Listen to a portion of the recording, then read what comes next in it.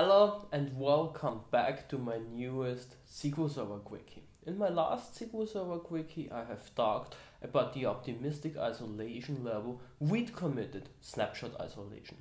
In today's SQL Server Quickie I want to talk about the isolation level snapshot isolation, which is also an optimistic isolation level that SQL Server offers you. Snapshot isolation offers you in addition a read stability. When you read the same data multiple times within your transaction, you will always get back the same data, the data that was valid at the beginning of your transaction. As a side effect, you can have so-called update conflicts, as you will see in the demonstration. But in the first step, let's switch over to the flip chart where I want to describe this isolation level in more detail to you. Let's talk now about the transaction isolation level snapshot. Snapshot isolation provides you always the version which was valid at the beginning of your transaction.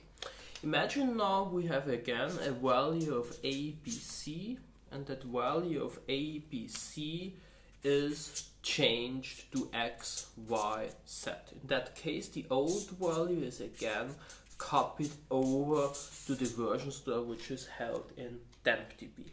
When we have now another transaction which reads some data, a select statement, and we run that select statement in the isolation level snapshot isolation, then we get back the value which was valid at the beginning of our transaction. Imagine the value which was valid was the value of ABC, means we get back the value of ABC.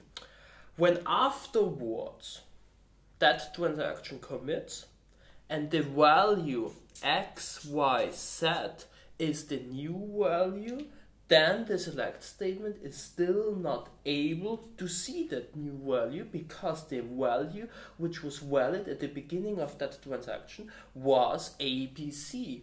Means when you read again within that transaction, you again get back the value of ABC. Means, as you can see here, serialization provides you a read stability in an optimistic way without locking. Of course, when you afterwards want to change that value to FGH, it's not possible anymore because there is already a newer version, and therefore SQL Server generates you here a so-called update conflict. Means SQL Server just rolls back that transaction and returns you the error number 3960, and therefore you also have to react on that error number when you run your transactions in the isolation level snapshot isolation. Let's switch now over to SQL Server Management Studio, where I want to show you how easy it is to get into an update conflict with snapshot isolation. In the first step, you also have to enable snapshot isolation for your specific database. Otherwise, you are not allowed to use this new isolation level in your transaction. After we have enabled snapshot isolation for our database, we switch over to a second session where I start again an update statement against the table production.product. I'm changing here the old value of 750 to a new value of 1000.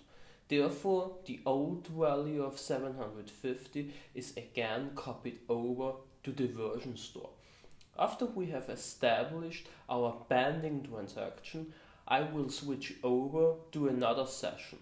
In this session, I will set the transaction isolation level to snapshot isolation. That's the first code change that you need in your applications. You have to explicitly request this new isolation level. After we have set our isolation level to snapshot isolation, I begin a new transaction and I read the record that we are currently changing in the other transaction. You will get back here transparently the old version of 750 directly from the version store that is stored in tempdb. Let's switch now back and commit our writing transaction. Our new value is now 1000, but when you read again the record in the other session, you still see the old version of 750. You have now a read stability. With read committed snapshot isolation, you will see here the new value of 1000. With snapshot isolation, you see here the old value of 750. The value that was valid at the beginning of your transaction. SQL Server provides you here a transaction-based versioning.